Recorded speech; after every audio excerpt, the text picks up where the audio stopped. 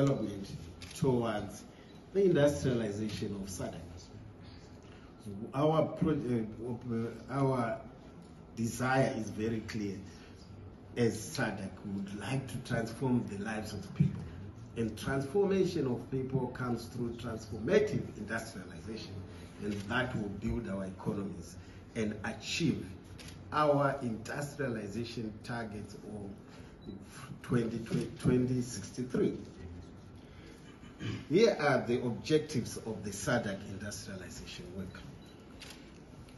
And they include, among other issues, the need to popularize the SADC industrialization strategy roadmap that is from 2025 to 2063, and identify industrialization projects that can be implemented jointly by the public and private sectors within SADC member states.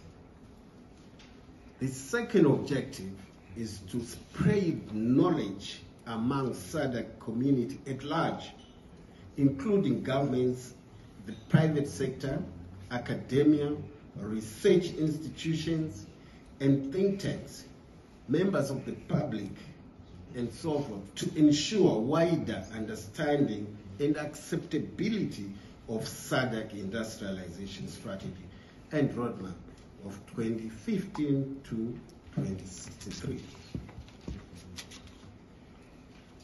We also wish to use the SADC industrialization platform to build coalitions to ensure understanding and cooperation among stakeholders on how to implement this industrialization strategy, including the development of regional value chains. Examples of value chains that are important to the industry include pharmaceuticals, mineral beneficiation, and agro-processing. And this is what we see, all of us, as our comparative and competitive advantage areas. And we would like to work as a community to deliver economic development to our people, and also position our region as a region to reckon with within the international community of regions.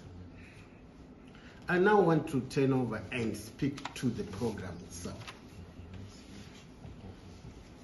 The SADC Industrialization Week will be held over 6 days, from the 28th of July to the 2nd of August 2024, with the private sector businesses exhibiting during the war period.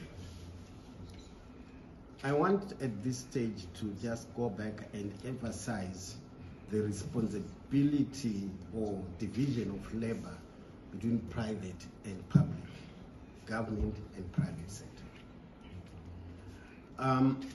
The SADC Industrialization Work is a private sector